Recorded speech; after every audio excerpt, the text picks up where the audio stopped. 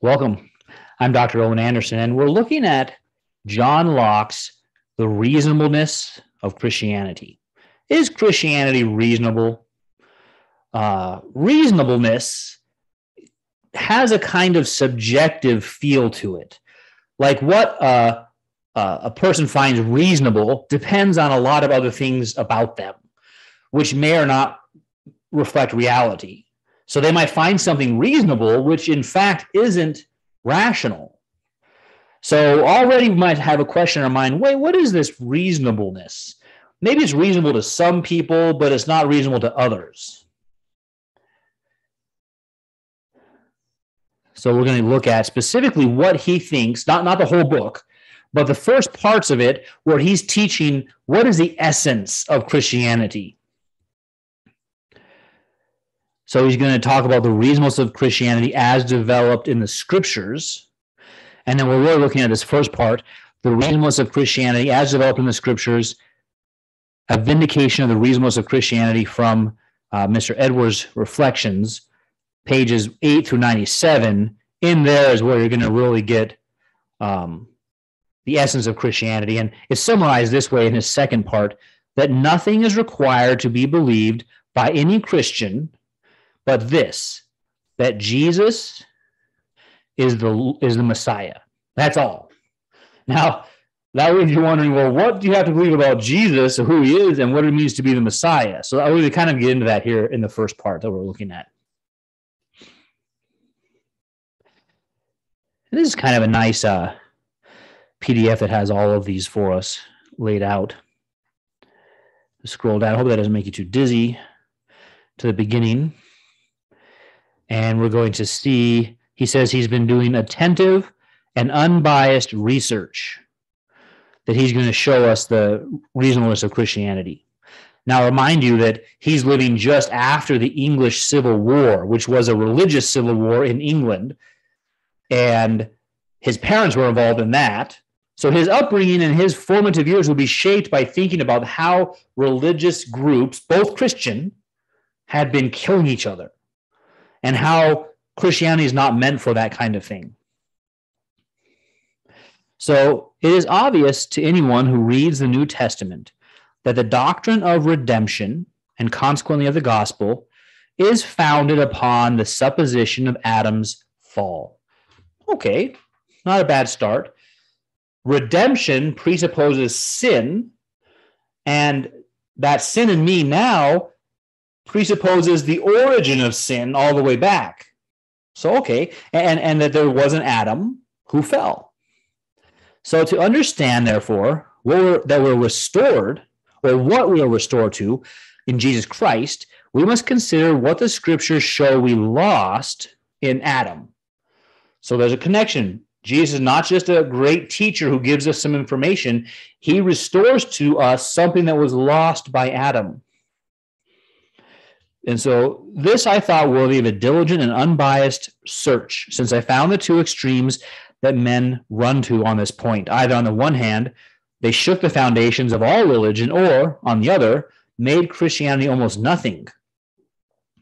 For while some men would have all of Adam's posterity doomed to eternal, infinite punishment, not sure what that means, unending, for the transgression of Adam, whom millions have never heard of, and no one had authorized to transact for him or be his representative, this seemed to others so little consistent with the justice or goodness of the great and infinite God that they thought there was no redemption necessary, and consequently that there was none. So there's two extremes. On the one hand, some person, Adam, who you've never heard of and you never voted for, represented you, and now you're condemned to hell. The other guy says, that is so ridiculous and contrary to the goodness of God. The whole story is false. You don't need redemption of that kind. So we're going to get it and see, how does he develop and understand this? And that second view makes Jesus Christ just the restorer and preacher of pure natural religion, thereby doing violence to the whole tenor of the New Testament. So that's been a view, right? That Jesus is just a great teacher who came along and taught us truths we need to know. But he's not the Son of God who takes away the sins of the world. So he says, if you do an unbiased reading of Scripture, that Adam fell from is visible was the state of perfect obedience, which is called justice in the New Testament, though the word, which in the original signifies justice, be translated righteousness. And by this fall, he lost paradise, wherein was tranquility and the tree of life, which is physical immortality. The penalty annexed to the breach of the law, with a sentence pronounced by God upon it, shows this. So the penalty is, in the day you eat, you'll surely die. Now, how was this executed? Kind of a weird word. How was the penalty of surely die executed? Well, he did eat. But in the day he ate, he did not actually die. Interesting. But was turned out of paradise from the tree of life and shut out of it forever, lest he should take part thereof and live forever. So this shows, according to Locke, that the state of paradise was a state of immortality, of life without end, which he lost the very day that he ate. So the day you eat, you'll surely die is losing physical immortality. His life began from thence to shorten and waste and to have an end, and from thence to his actual death, which means Christianity is going to restore us to physical immortality. So death then entered and showed his face, which before was shut out. So that's why it says, in Adam all die, physical death. So this is so clear in these cited places, and so much the current of the New Testament, that nobody can deny but that the doctrine of the gospel is that death came on all men by Adam's sin. Okay, yes, this is a good example for us of how to interpret Scripture. It's so clear that death came on all men by Adam's sin. That is taught. But as we just saw, what is meant by death might have different understandings. We're going to see what he says about it.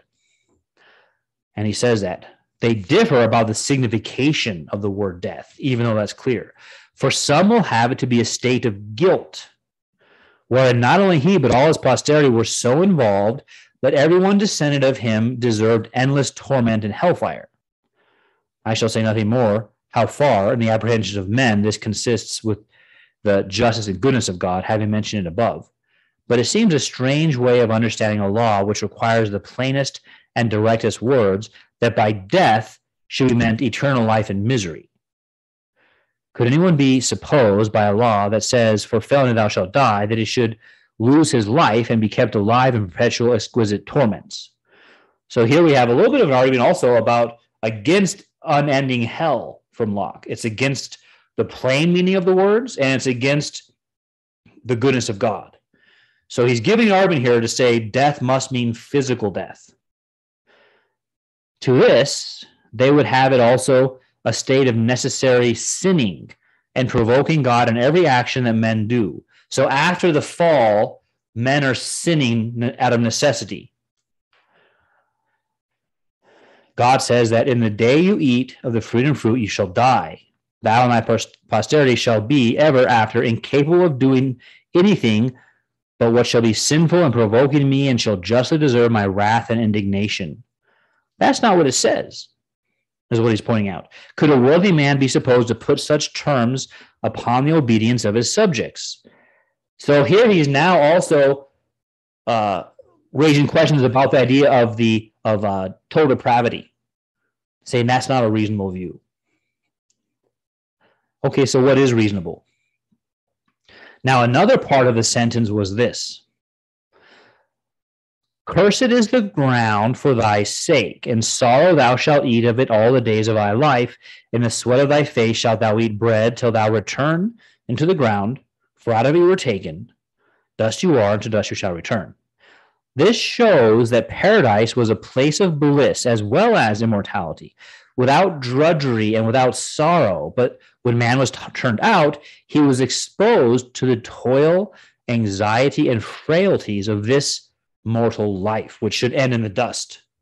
So that's going to be what we're restored from. Mostly natural evil, death, and the frailties of this physical life are the punishment which Jesus restores us out of. So as Adam was turned out of paradise, so all his posterity were born out of it, out of the reach of the tree of life, all like their father in a state of mortality. So it's not that they were born sinners and every action of theirs is a sin, but that they were born without access to the tree of life. So by one man, sin entered the world, and death by sin. But here will occur the common objection that so many stumble at. How does this consist with the justice and goodness of God, that the posterity of Adam should suffer for his sin? Very well, he says, if keeping one from what he has no right to be called a punishment, the state of immortality in paradise is not due to the posterity of Adam more than to any other creature. So God doesn't have to make anyone immortal. Interesting.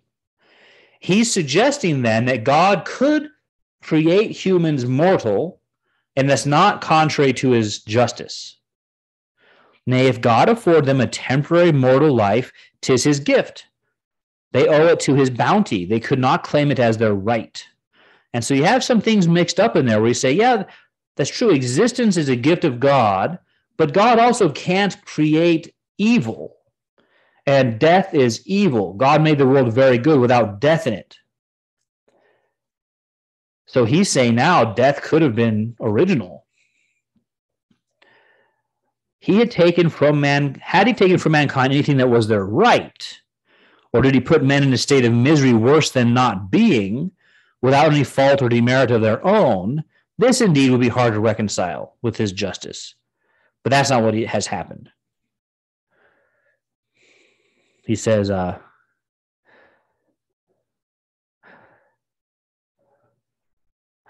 such a state of extreme, irremediable torment is worse than no being at all, if everyone's own sense did not determine against the vain philosophy and foolish metaphysics of some men. Yet our Savior's peremptory decision has put it past doubt that one may be in such an estate that it had been better for him not to have been born. So he's going to suggest that not existing is less of a misery than these estates, and perhaps suggest that when you die physically apart from Christ, you don't exist anymore.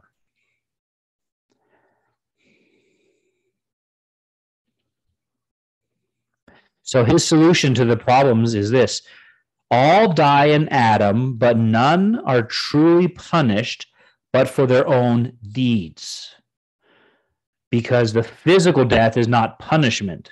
He doesn't get to it being a call back. The physical death isn't original and it's not punishment. It's a call to stop and think about sin. So he says there is no condemnation for anyone for what his forefather Adam had done, which is not likely should have been omitted, if that should have been a cause why anyone was adjudged in the fire with the devil and his angels. So no one's condemned due to Adam. They're condemned due to their own sin. So against total depravity, against original sin, and yet trying to keep the original Adam, not as a representative in the sense of because he fell, we're fallen, but in the sense of his choice got us cast out of the garden, and now Christ is going to get us back into the garden. So Adam, being thus turned out of paradise and all his posterity born out of it, the consequence of it was that all men should die and remain under death forever, and so be utterly lost. Physical death. From this estate of death, Jesus Christ restores all mankind to life. Quote, as in Adam all die, so in Christ shall all be made alive. How shall this be? The same apostle tells us in the foregoing verse 21. So they recover from death, which otherwise all mankind should have continued under, lost forever. Now, when you have this view of Christianity, you can begin to see how it solves other problems, like the problem of other religions. They're under death, but they're doing the best they can with the light they've been given, even though they're in unbelief and they're rejecting God, their creator. But this view would say, well, that's not part of the light they're given. It's really hard to know if God exists, and life is really busy. And so they're going along, doing the best they can. That should be sufficient before God if God is just. So these men, thus men are, by the second Adam, restored to life again, that so by Adam's sin, they may none of them lose anything which by their own righteousness they might have a title to. For righteousness, or an exact obedience to the law, seems by the Scripture to have a claim of right to eternal life. If you're righteous, you would have unending physical life. You haven't been, so Christ was for you, which will bring them to life again, and they shall put behind them all of those trials and have unending life.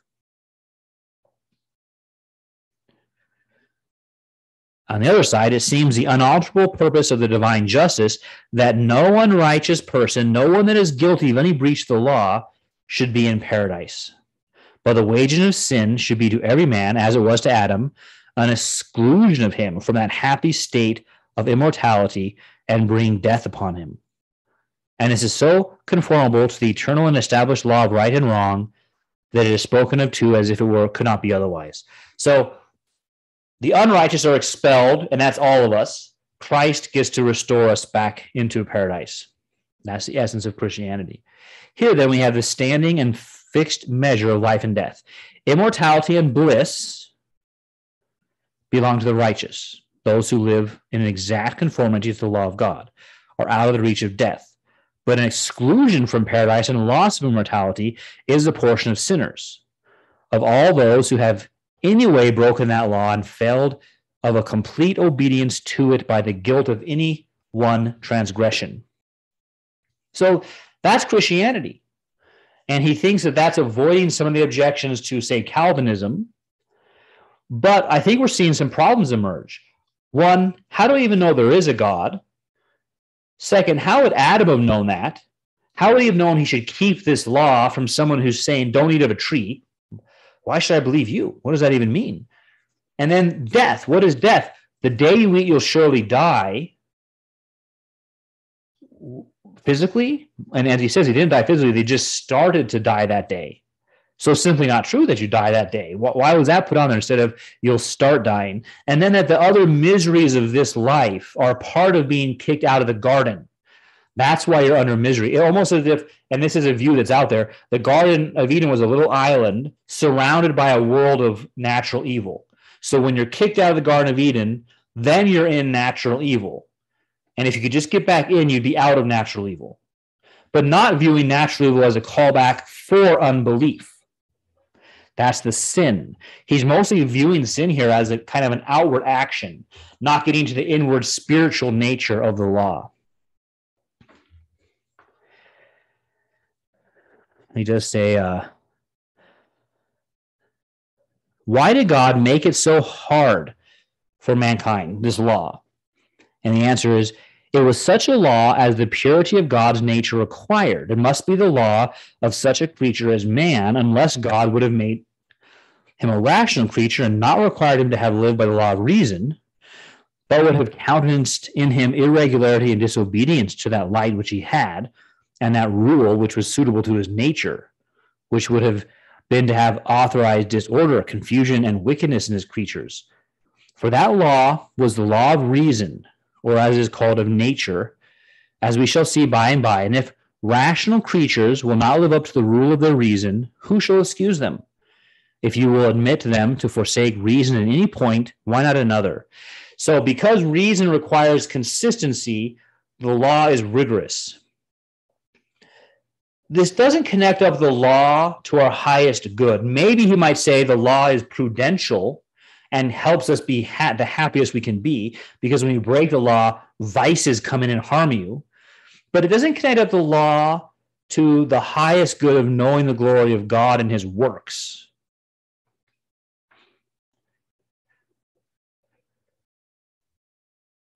So now the law of faith. To better understand the law of faith, it will be convenient, in the first place, to consider the law of works. The law of works, then, in short, is that law which required perfect obedience without any remission or abatement, so that, by that law, a man cannot be just or justified without the exact performance of every tittle. And since we haven't done that, that's why we need Christ.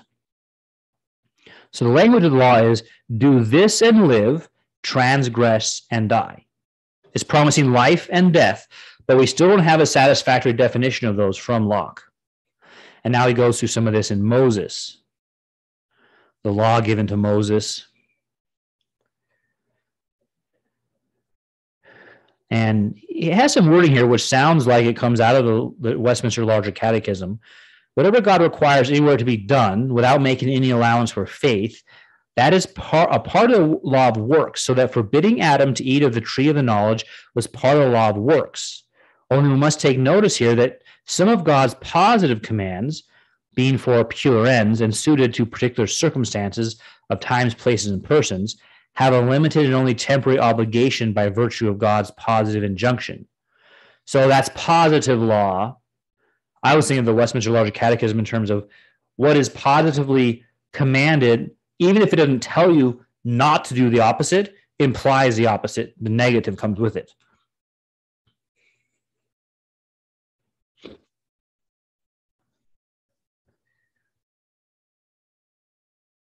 So then he distinguishes the civil and ritual part of the law delivered to Moses and when that applies or doesn't apply to Christians. And then the faith for which God justified Abraham was simply this: it was believing God when he engaged his promise in the covenant he made with him.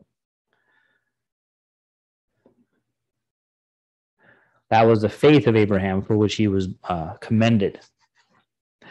Now, what are we required now to believe to obtain eternal life? Well, it's plainly set down in the gospel. St. John tells us, John 3:36, he that believeth on the Son hath eternal life, and he that believeth not on the Son hath not life. What this believing on him is, we are told in the next chapter. The woman said unto him, I know that the Messiah cometh, and when he is come, he will tell us all things. Jesus said to her, I that speak unto thee am he. The woman then went into the city and saith to the men, come, see a man that hath told me all things that I ever did.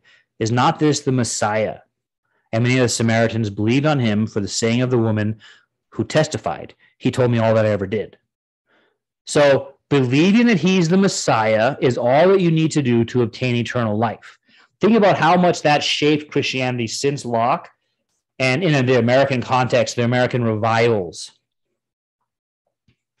So by which places plain that believing on the Son is believing that Jesus is the Messiah, giving credit to the miracles he did, and professing and the profession he made of himself. This is the great proposition that was then controverted concerning Jesus of Nazareth, whether he is the Messiah or not. And to convince men that he is, he did miracles. And so that's the role of miracles. They prove that he's the Messiah. Think about how much Christian apologetics is still shaped by that.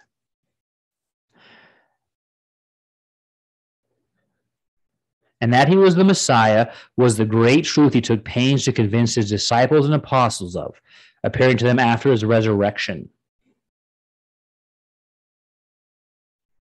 And if we may gather what was to be believed by all nations from what he preached unto them, we may certainly know what they were commanded, to teach all nations by what they actually did teach all nations. So you have to go into all the world and teach that Jesus is the Messiah. So he looks at how the apostles taught that Christ is the Messiah. He goes through Acts here, which would be good if people are giving a sermon series on Acts, they could look over John Locke and see what he said and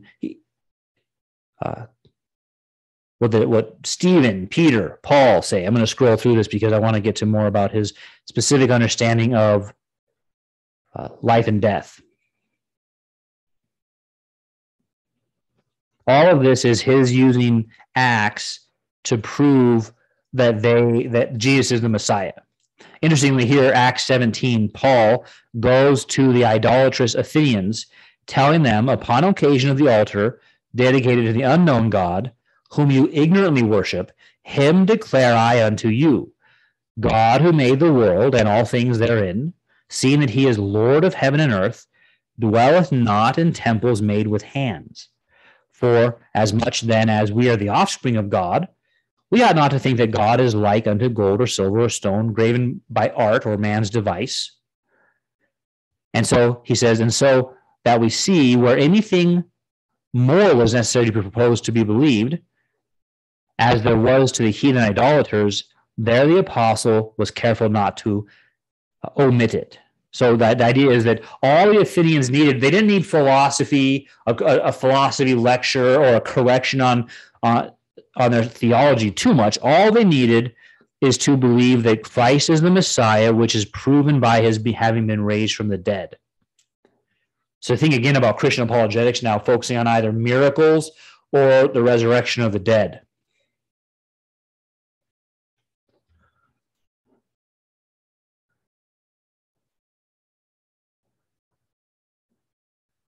Let me scroll down here, continuing in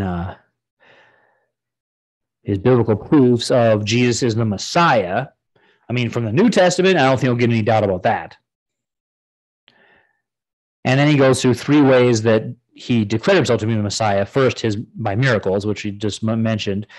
And then another way of declaring was by his phrases and circumlocutions that signify or intimate his coming as the Messiah. And then third, by plain and direct words. He simply declared himself to be the Messiah. He looks at the sense in which he sometimes concealed himself.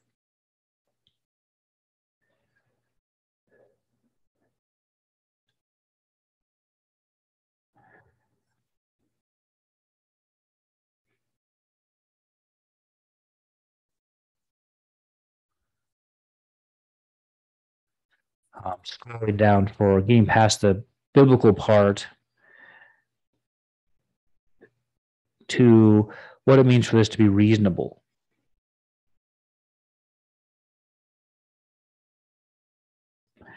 So here is how did Christ promulgate the gospel in his own ministry, where he showed that he's the Messiah who's come, and what the Messiah does is restores us to the paradise Adam lost. So that gives an explanation of the reason of his method.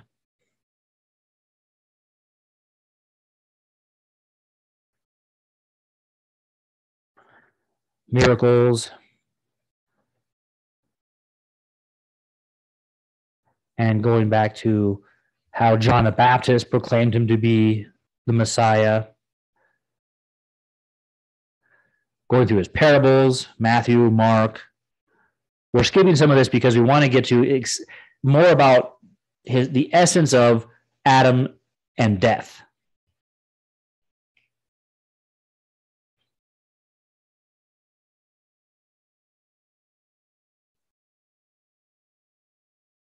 And this promise again of eternal life.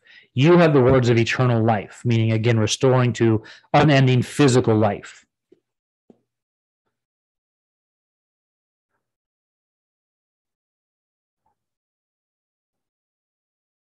Hope it's not making you dizzy. Just scroll fast.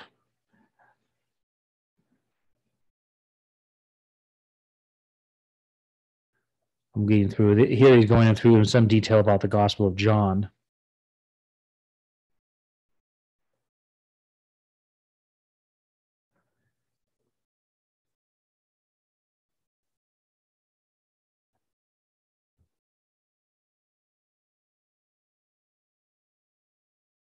Now to their plot to crucify him. This is important to see. Why did he have to die? Could he have come into the world and not died? His purpose was to declare to the world that he is the Messiah. And whoever is a follower of truth receive this doctrine concerning him. But the Jews continue to persecute him.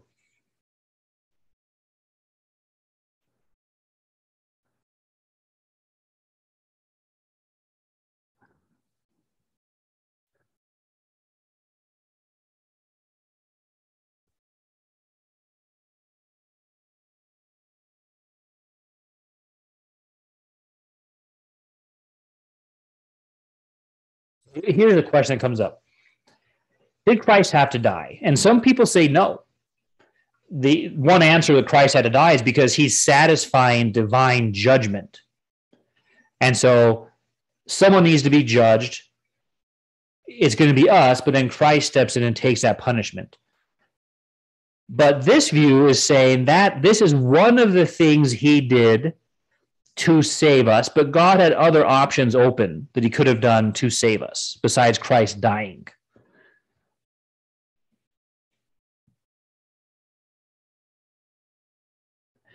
So he's going through still crucifixion and resurrection,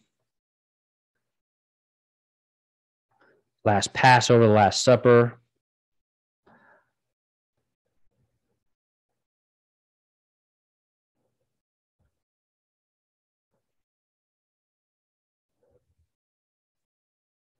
And that in the Last Supper, he's not giving them any new articles to believe other than what they believed before, that he's the Messiah, the Son of God, sent from the Father.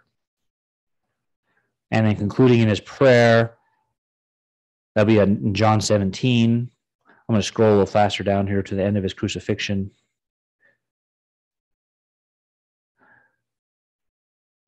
So these two then, faith and repentance, believing Jesus to be the Messiah and a good life, are the indispensable conditions of the new covenant to be performed by all those who would obtain eternal life. The reasonableness, or rather necessity of which, that we may be the better comprehend, we must a little look back to what has been said in the beginning. Adam being the son of God, and so St. Luke calls him in chapter 3:38, had this part also of the likeness and image of the Father. He was immortal. That's the death he's talking about. But Adam, transgressing the command given him by his heavenly Father, incurred the penalty. He forfeited the state of immortality and became mortal. And after this, he begot children who also were mortal. But God, nevertheless, out of his infinite mercy, willing to bestow eternal life on mortal men, physical life forever, sends Jesus Christ into the world, who, being conceived in the womb of a virgin, by the immediate power of God, was properly the Son of God, according to what the angel declared unto his mother. So that being the Son of God, he was like the Father, immortal again. That's why he had to be born of God, like Adam was created by God.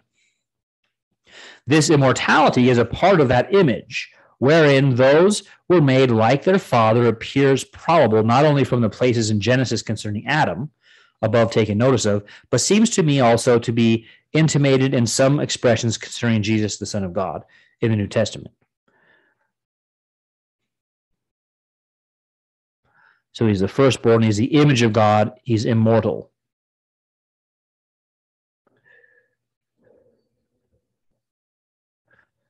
And so he's doing a discussion about the immortality of the sons of God.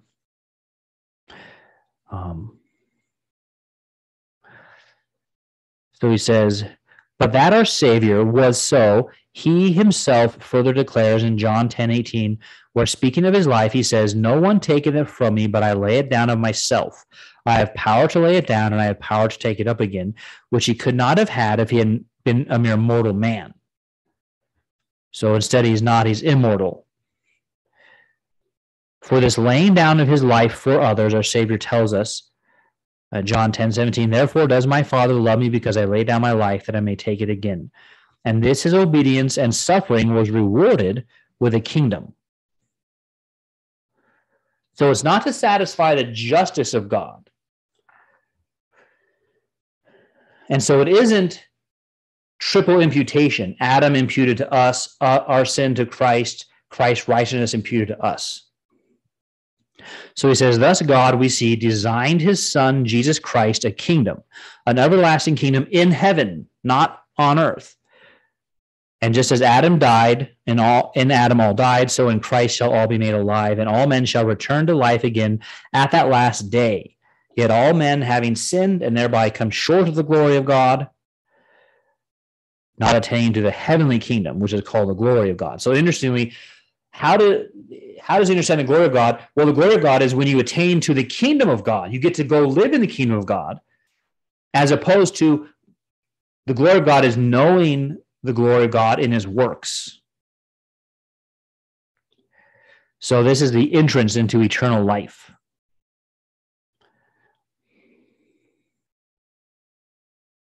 Now here he says, instead of entrance into eternal life in the kingdom that he prepared for them, though the sinners should receive death, the just reward of sin, which every one of them was guilty of. This second death would have left him no subjects, and instead of those 10,000s times 10,000s and thousands of thousands, there would not have been one left to sing the praises unto his name. God, therefore, out of his mercy to mankind and for the erecting of the kingdom of his Son, and furnishing it with subjects out of every kindred and tongue and people and nation, proposed to the children of men that as many of them as would believe Jesus his Son to be the Messiah, the promised deliverer, would receive him for their king and ruler, should have all their past sins, disobedience, and rebellion forgiven them. And if for the future they lived in a sincere obedience to his law, to the utmost of their power, the sins of human frailty for the time to come, as well as those of their past lives, should, for his Son's sake, because they gave themselves up to him to be his subjects, be forgiven them.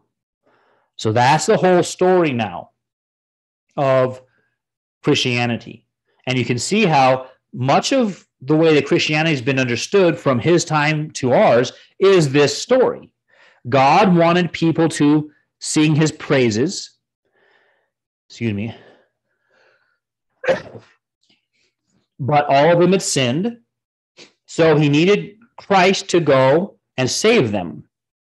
And he simply forgives them if they believe in Christ. There's no connection between his justice being satisfied by the death of Christ.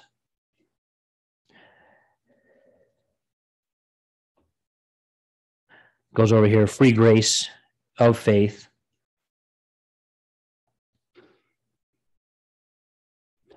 For life, eternal life, is the reward of justice or righteousness appointed by the righteousness of God.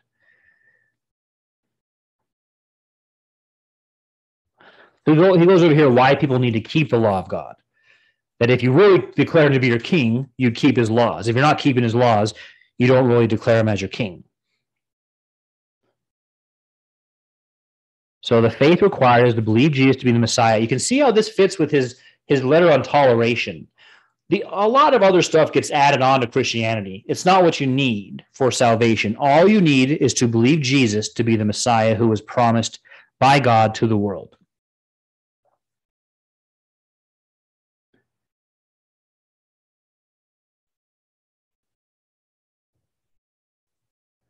So he's going to go here more into some of how the scriptures show this. I want to go to the end of this section.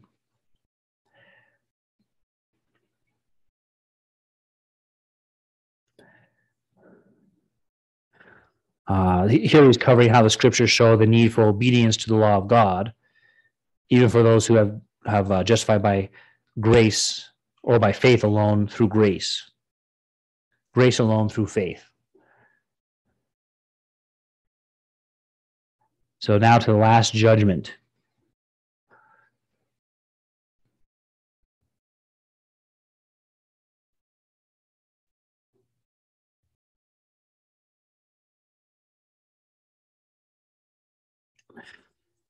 Here he has an objection. If all sinners shall be condemned, but such as have a gracious allowance made them, and so are justified by God for believing Jesus to be the Messiah, and so take him for their king, whom they resolve to obey to the utmost of their power, what shall become of all mankind who lived before Jesus, who never heard of his name? And to this the answer is so obvious and natural that one would wonder how any reasonable man should think it worth the urging. Nobody was or can be required to believe what was never proposed to him. Before the fullness of time, when God, from the counsel of his own wisdom, had appointed to send his Son, he had, at several times and in diverse manners, promised to the people of Israel an extraordinary person to come, a ruler and deliverer. All right, so that's for Israel. Let's see what he says about everybody else.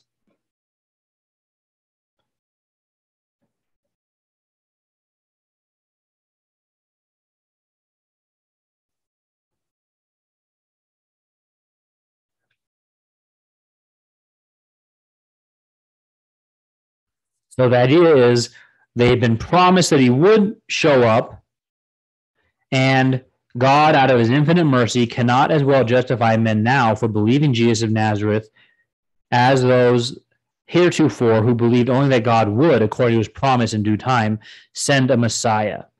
So it's still going to be dependent on your access to knowledge of special revelation. If you didn't have access to it at all, you couldn't be judged on that basis. So what about those who lived before Christ and before any scriptures? And that's where he says, according to what a man has and not according to what he has not, is what they're judged for. So no sense of a clear general revelation, a failure to know God, the eternal power and divine nature of God.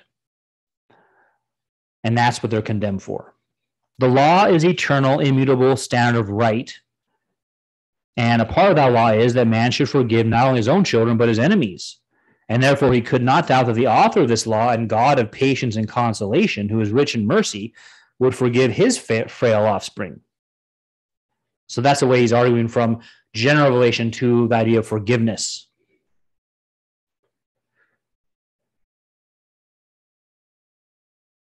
So he says, the works of nature in every part of them sufficiently evidence a deity, yet the world made so little use of their reason that they saw him not, where, even by the impressions of himself, he was easy to be found. Sense and lust blinded the minds in some, and a careless inadvertency in others, and fearful apprehensions in most, gave them up into the hands of their priests to fill their heads with false notions of deity, and their worship with foolish rites as they pleased. And what dread or craft once began, devotion soon made sacred. So here he's describing the rise of false religion and affirming that the works of nature sufficiently evidence who God is to make these without excuse. Hence we see that reason, speaking ever so clearly to the wise and virtuous, had never authority enough to prevail on the multitude and to persuade the societies of men that there was but one God, that alone was to be owned and worshipped. So the insufficiency of reason due to these other considerations. And if that's true, how can you be judged for it? We find one Socrates amongst them that opposed and laughed at polytheism. So they hold up Greek and Roman thinkers who affirmed one God, even though they generally didn't think of this God as a creator. They thought of him more in a dualistic fashion. And he goes over again, Paul in Acts 17, where he tells the Athenians that they and the rest of the world, whatever light there was in the works of creation and providence, to lead them to the true God, yet few of them found him, but he was everywhere near them. So here's a strange conflict. God is near them, but he gives some excuses of why they didn't find him. So the clear revelation he brought with him dissipated this darkness and made the one invisible true God known to the world. Well, that's hard to figure out because he says, you don't know me or my Father. So it's interesting. General revelation and reason didn't make God clear, but Jesus coming and declaring God did make God clear, even though part of what Jesus says is, you don't know me or my Father.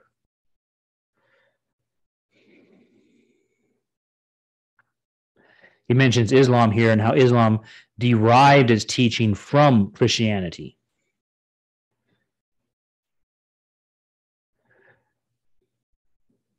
Now he goes to how we know there's one God and the rise of polytheism.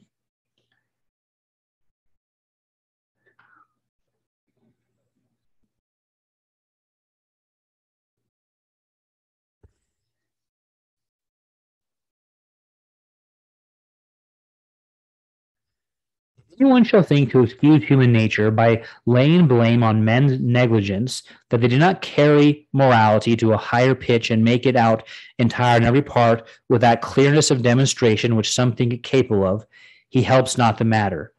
Be the cause of what it will, our Savior found mankind under a corruption of manners and principles which age after age had prevailed, and must be confessed was not in a way or tendency to be mended. The rules of morality were in different countries and sects different, and natural reason nowhere had cured, nor was like to cure, the defects and errors of them. So reason can't cure us. Now that's ambiguous, because I would say, yes, reason teaches you morality and teaches you what you should do. He has a kind of voluntarist view here where the will operates independent of the intellect, and say, no, that's not true. What you believe is good is what you do, and you use reason to know what is good, but you can't be forgiven because in the justice of God, you've sinned and are justly condemned. But Christ takes that condemnation, the Lamb of God who takes away the sins of the world. So you can't be saved by reason, but the fact that you need to be saved presupposes reason.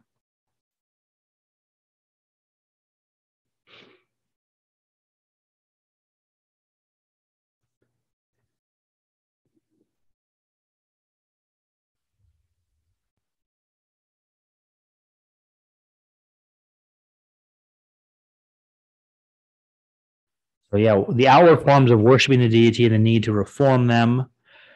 I'll come down here to the end of this section.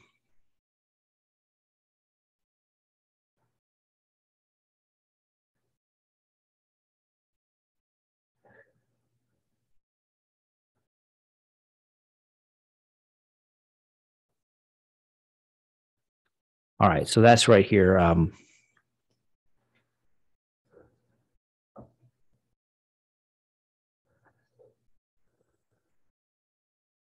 So Jesus is a promised deliverer due to the corruption and misery that the frailty of man leads to. So it's almost like humans are frail. That leads them to sin. The frailty includes their own reason, which therefore can't help them because it's frail.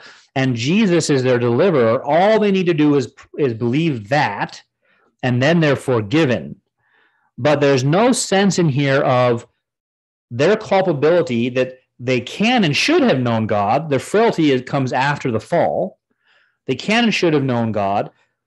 Due to their unbelief, they fell to the temptation, and natural evil was imposed on them as a callback to stop and think. But they're under the judgment of God. Christ, as the Lamb of God, takes that judgment, and then they're able to be forgiven. That's not here at all. No mention there of the justice of God in that sense. Just that Christ is the deliverer, and God did it this way. He may have done it some other way if he pleased, but this happens to be the way he did it. So is this the essence of Christianity? Is this a reasonable view of Christianity compared to other more strict views, puritanical views, or other religions even? Is this reasonable? It accords to Locke's understanding and his assumptions, but let me finish with naming some of his assumptions. He's an empiricist who thinks that all knowledge is from the senses. He applies this to our ability to know God. Now, in his book, Essays Concerning Human Understanding, he goes through some impressive proofs for God's existence. Book 4, chapter 10, I believe. But he then dismisses them even by saying that most humans are too busy to do that kind of thinking. His view of the highest good in life is happiness due to our condition of being in paradise. That's what God will restore us to if we believe in the Messiah. Heaven, paradise. In Locke, there's no sense of our goal is to know God in all that by which he makes himself known, in all of his works of creation and providence. Our highest good is to know God. And that's done here. The misery on the world in the form of natural evil is a call to stop and think and direct us to our need for redemption in Christ, the Lamb of God. And that redemption extends to the whole world, which is transformed in the renewing of the mind to know who God is. That's a different vision than the vision of dying and going to heaven or paradise again. So we can ask, the standard for reasonableness is the wrong standard. That's more like the standard of what persuades me. What persuades me might be due to a lot of limitations of my own thinking. What we want to know is it indeed true that God exists, that it's clear God exists, and that our highest good is in knowing him And that also would help us with the definition of death, by the way. Death would be the opposite, not knowing him. So John Locke, and the reasonableness of Christianity.